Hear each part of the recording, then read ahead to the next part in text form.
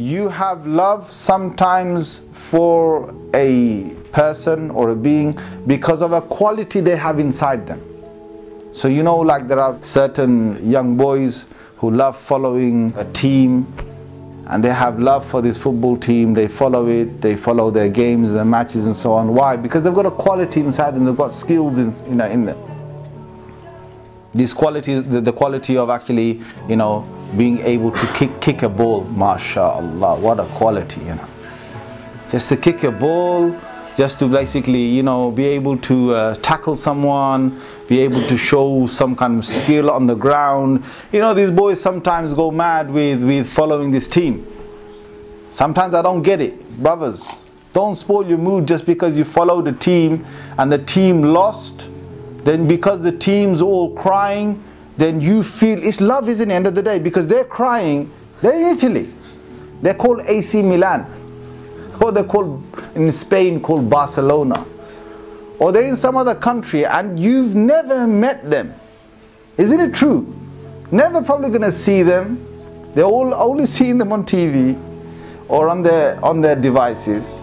And they follow them because they've seen the skill inside them. There's no other connection. AC Milan has never come and done them a favor. They've done no favor to you, but you only like them because they've got a skill inside them, and you like the skills with whichever football team it is. You like the skills inside them. Your heart gets inclined towards them. This is the human being. Allah's created us like this.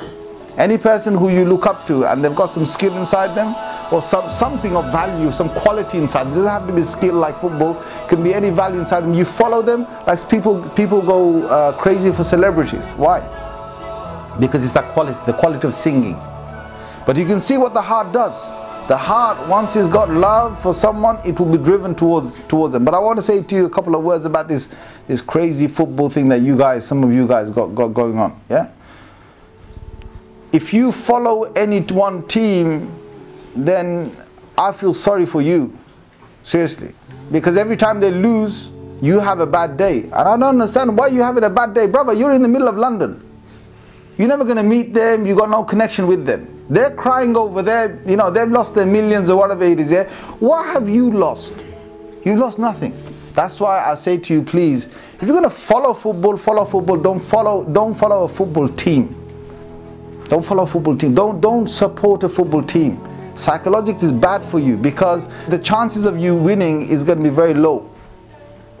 If there's 32 teams playing for a cup, 31 have to lose and only one's going to win. Am I right or wrong? So there's 31 bunch of losers there, man. 31 bunch of crazy people out there. The chances of you winning is going to be 1 out of 32. Allahu Akbar. And you still want to carry on making your life miserable every time they lose.